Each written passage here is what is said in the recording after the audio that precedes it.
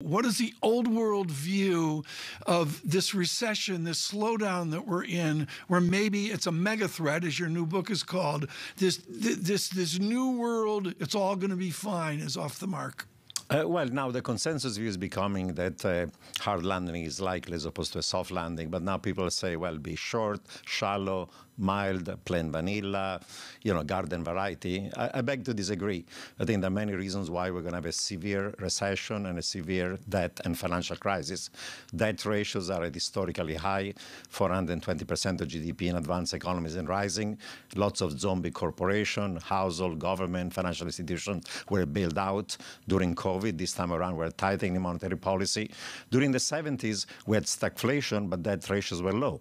After the GFC, we had a debt crisis, but the inflation was falling, deflation, because it was a demand shock and you had a credit crunch.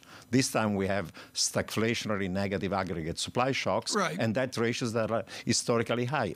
And in previous recession, like the last two, with massive monetary and fiscal easing, this time around, we're going to go in recession by tightening monetary policy with no fiscal space. So the idea this is going to be short and shallow, it's totally delusional.